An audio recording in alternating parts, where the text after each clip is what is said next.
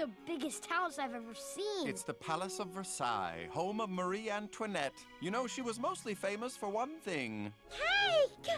I love cake so much.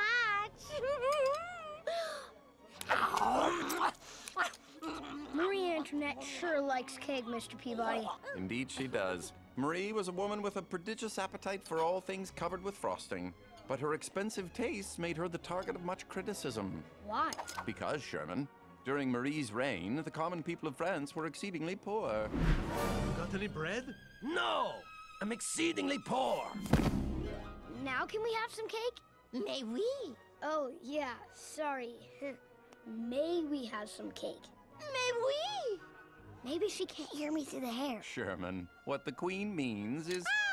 Let them eat cake. And when the Queen heard the poor of Paris could not even buy bread, she said, "Let them eat cake." No! Oui, I heard it myself. It's a scandal! It's an outrage! Down with the Queen! Down with the monarchy. Wait! What kind of cake? Vive la Révolution! Vive la Révolution!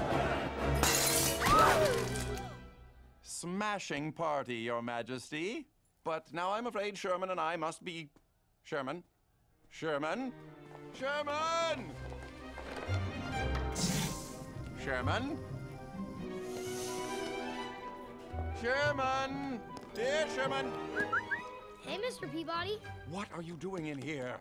Trying these other cakes. There's one in here with whipped cream and strawberries that's pretty fantastic. Sherman, don't you remember why I told you to stay close to me during the French Revolution? Because after the French Revolution, it was gonna rain. Close. I said after the French Revolution comes the Reign of Terror!